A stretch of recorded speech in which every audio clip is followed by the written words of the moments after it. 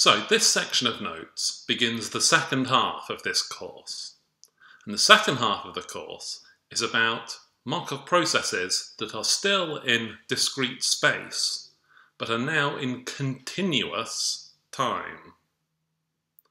So we're going to spend quite a few sections on the most important continuous time discrete space process, and that's called the Poisson process. So in the last subsection, which hopefully you've read through before looking at this video, I reminded you of some facts about the Poisson distribution. And the Poisson distribution is something you should know from last year, for example. Now, the Poisson distribution is useful for measuring the number of arrivals of something in a short amount of time. For example, it could be the number of claims to an insurance company or the number of calls to a call centre. And so the Poisson distribution is for a set time, how many arrivals will I get? However, in this course, we're interested in stochastic processes. So we're interested in keeping track of the number of arrivals over time. And for that, we will use the Poisson process. So if we think the number of arrivals as in a fixed amount of time is a Poisson distribution, let's start by thinking about what this ought to look like if we extend it over time. So let's write xt for the number of arrivals up to time t. So that's going to keep track of how many arrivals we've had up to time t. Note that when we're doing continuous time processes, we're going to use this notation where we use a lowercase t in brackets, whereas in discrete time we had previously used a subscript n. Here we're going to use a t in brackets for a continuous time process. So if we're keeping track of the number of arrivals up to time t, what should the state space be? Well, the state space is going to be counting the number of arrivals. So that should be the positive integers, right? 0, 1, 2. Because we can have naught arrivals, for example, at the start. When we start counting, there'll be none. And then we'll go 1, 2, 3, 4. And there's at least theoretically no limit to how big it can be. So that's our state space. But of course, we're keeping track of this through time. So our time index set will be R plus, by which I mean the set of real numbers greater than or equal to 0. T in R such that T is greater than or equal to 0. So that's going to be our time index. In order to think about what properties we might want it to have, let's have a specific example in mind, just so we can talk about something. Let's say calls to a call centre. And let's suppose they arrive at a rate lambda. And let's just say that's 100 for the purposes of this example. Okay, so what properties might we want this process xt to have? It seems like when we start counting, that will be x0. There won't have been any calls arrive yet at time 0, so that should be x0 equals 0. That's one property that we'd want this to have. So the calls in the first hour,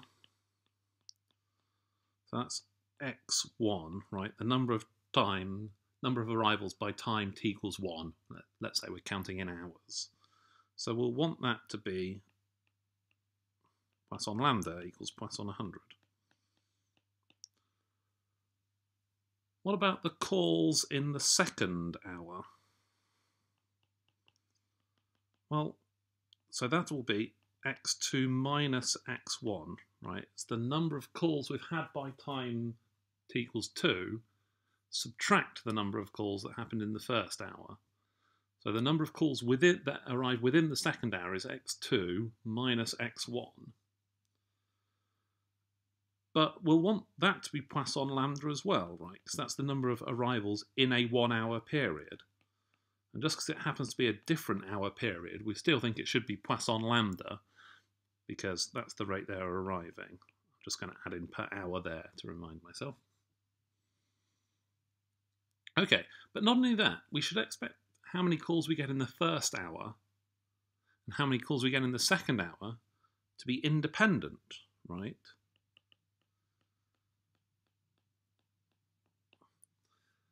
Because these are two different time periods. So the arrivals should both be Poisson 100, but they should be independent because they're different time periods. So that's another property that we'd like our process to have. Third property. What about the number of calls in a 2-hour-long period? Calls in a 2-hour period. So we could call that xt plus 2 minus xt. So that's the 2-hour period starting at time t, right? It goes from t to t plus 2, and to get the calls in that time period, you get the total number of calls by the end minus the total number of calls at the point we started. So xt plus 2 minus xt is the number of calls in a 2-hour period. Well, if we're getting lambda equals 100 per hour, this should be Poisson 2 lambda equals Poisson 200, right? If we're getting 100 calls per hour, we'd expect to get 200 calls in 2 hours. And similarly, along the same lines, if you had a half-hour period, which would be xt plus a half, remember, t is continuous, so it doesn't have to be an integer we put in there. We'd expect that to be Poisson a half lambda, or Poisson 50 for these cases. So those are like the three properties we could reasonably expect such an arrivals process to have. Starts at 0, this independence thing, and this third thing to do with the length of each time period. And in fact, that's what we can write down basically as a definition of the Poisson process. We have the first one, that it starts at 0. Then we have this one, that arrivals in different time periods are independent. Note this condition here that t1 less than t2 less than t3 less than t4. This means that the two time periods from from t1 to t2 and from t3 to t4 are not overlapping. Obviously, if you have two overlapping time periods, some arrivals will count for both of those, so they won't be independent. But if the time periods don't overlap, then we can reasonably expect them to be independent. And this one is the one we were talking about, how in a 2-hour time period you get 2 lambda. So here we have a period of length s, starting at time t and going up to time t plus s, so that's a time period of time s. And so we think that should be Poisson of lambda times s. So that's our definition, or at least our first definition, of a Poisson process. It's a process in continuous time, discrete space, with those three properties. Okay, let's look at some examples to see how this works. So example 13.1 claims arrive at an insurance company at a rate of lambda equals 8 per hour, modelled as a Poisson process. What is the probability there are no claims in a given 15-minute period? Okay. So we're measuring here by the hour, right? So a 15-minute period goes from some time t to some time t plus a quarter, because 15 minutes is a quarter of an hour.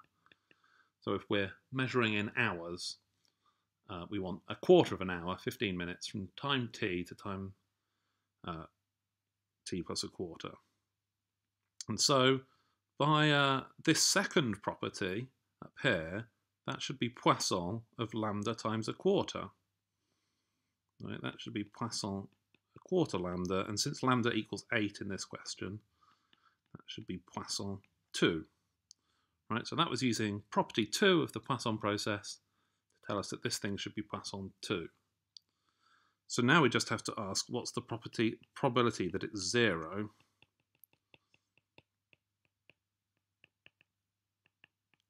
So that's the probability that a Poisson 2 is equal to 0. So that's e to the minus 2, 2 to the 0 over 0 factorial by what we know about the Poisson distribution, either by remembering it from last year or from the previous subsection, which is just e to the minus 2, because 2 to the 0 is 1 and 0 factorial is 1. it's kind of perhaps worth remembering that the probability of Poisson distribution is equal to 0 is just e to the minus lambda. And e to the minus 2 is about 0.135. I calculated that earlier and wrote it down for myself. So the probability that there are no claims in a given 15-minute period are about 14%. Here's another example.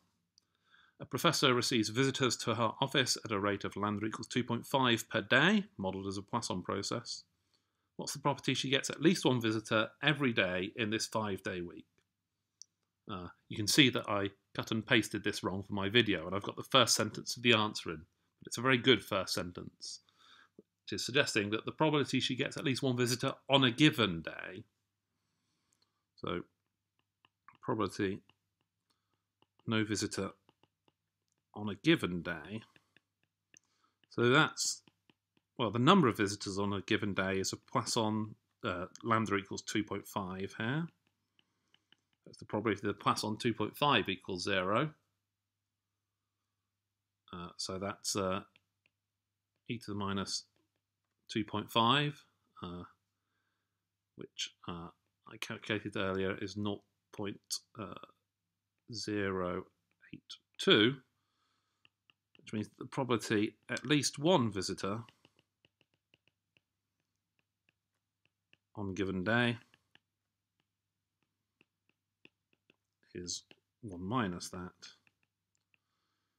which is 0.918. Okay, but this was saying what's the probability she gets at least one visitor every day. The thing is, each day is a non-overlapping time period, right? The days don't overlap, they are separate. So by property 3 up here, the number of arrivals on each day are independent. So probability greater than one visitor on each day, all 5 days, is going to be that we want this thing that happens with probability 0.918 to happen all 5 days, so we can raise it to the power of 5 because those are independent events by the third property of the Poisson distribution.